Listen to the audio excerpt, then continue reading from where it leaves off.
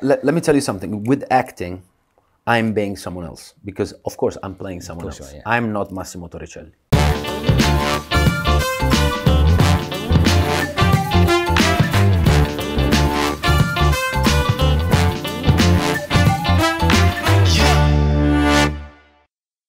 Okay, and I've watched your performances when you act. I've watched your performances when you sing, and I just feel like when you're singing, you're really in the moment.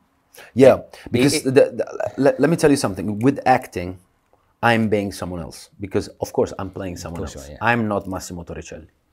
Like Michele Morrone is not him. I can play lawyer, doctor, a serial killer, like anything. I can be anything with the acting, not being myself.